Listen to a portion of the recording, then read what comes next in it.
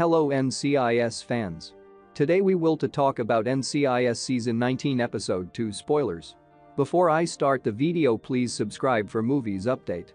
So, let's get start. Just like its spin-off shows NCIS, it's coming back soon to the airwaves. Light of the CBS published the official press release for the upcoming Episode 2 titled Nearly Departed. The first thing to know about this episode, CBS's official description: while trying to find the serial killer Gibbs was after, the NCIS team discovers another person has been tracking the case as well.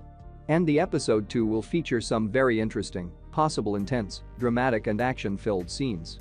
You guys can additionally take a look at the official promotional photos to get a closer idea about the episode's events. And don't forget, the episode will air Monday 27 September at 9 o'clock to 10 p.m. on CBS.